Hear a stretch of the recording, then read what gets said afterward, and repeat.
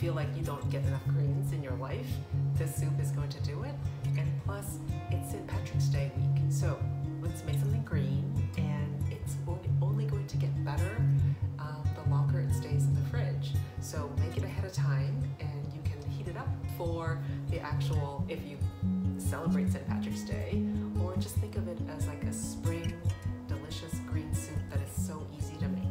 Pretty much anything green that's in your fridge, we will put in here. I have broccoli, zucchini, spinach, celery, a little bit of onions and garlic.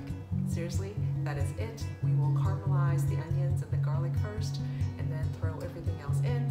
And then I have my homemade vegetarian stock, but you can use any stock that you like. And let's just let it simmer, and we will puree it, and that will be our green soup. So yeah, although the secret for me is the ginger. I'm going to put quite a bit of ginger in there because I really like my soup gingery. Plus it's really good for digestion. It's just a great time to eat something light and really take care of that digestion right now. In Chinese medicine, this is becoming the liver time. Liver is all about detoxification. So we want to nourish that organ system in the body so that it takes care of you, so you got to take care of it too. All right, I'm going to chop this up, and then we'll get cooking.